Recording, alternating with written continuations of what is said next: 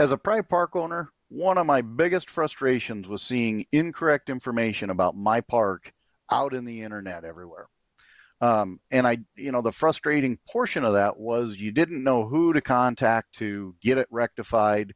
It seemed like it was just kind of a hodgepodge of information that you kind of scratched your head and went, where is this coming from and why is that displaying whatever the wrong information was, right?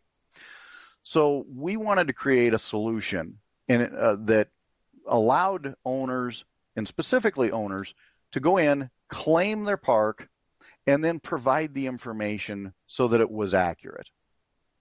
Now, before we get started too far into the discussion, as many of you have seen, we've got PAX up on our little robot on our public website, and he's our data center for all the mobile home parks and RV parks throughout the United States. And so when you interact with the My Park system or solution, we go ahead and update after you've edited and updated the information about your park. We push that information to PAX, and then PAX can go ahead and supply everybody a little better analytics about what's going on, because after all, his name is PAX, which stands for Park Analytics Exchange, and he learns about parks throughout the United States by everybody interacting with the various solutions, and this is one of those solutions. So then I start getting the question a lot of times, why would I ever want to go ahead and claim a park in your system? Well, I'll be really honest. If you're that mom and pop that wants to never ever sell your park and never ever intend to sell your park, you're just going to gift it on to your kids or somebody in the family, you probably don't have a lot of use for My Parks. But if you're a park owner, as I was, you have pride in what you own. And so we wanted to also give that ability for folks to show off their pride about what they own, in addition to making sure the park information is correct. So there's two aspects of it right there. And then again, we want to help PAX learn about the industry as a whole. So a good reason too is to help PAX update his information.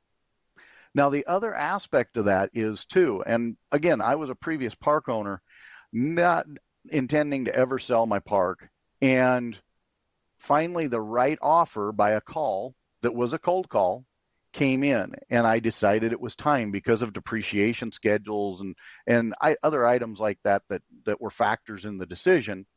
So when you go ahead and claim your park in My Parks, we go ahead and in the Park Sites solution, we do go ahead and help you out a little bit.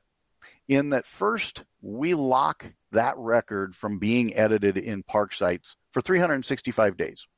Your claim is good for 365, and then you'll get a notification at the end of the year that, hey, you need to update it again or claim it again. And that's so that folks don't end up with a claimed park forever. But the other thing we do is we provide you a branding. So when you've claimed your park, we now tell people who it's claimed by. And a lot of folks would go, well, I don't know if I like that.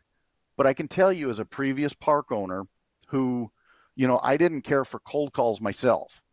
But when they're done right, I didn't mind them. And a particular gentleman did it right, called me, and by the time we were done with the conversation, I decided to go ahead and accept his offer and sell the park to him. So it's a way for you to do an off-market sale while still being able to protect your information. And quite honestly, the last and probably the best reason for claiming your park in the My Park solution is purely because it's free. Absolutely free. It'll allow you to go ahead and receive those off-market offers while getting your information updated. So give it a try. Absolutely free.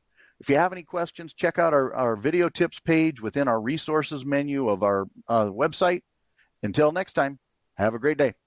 Find our solutions interesting? Follow us on your favorite social channel or visit our website to subscribe to our mailing list.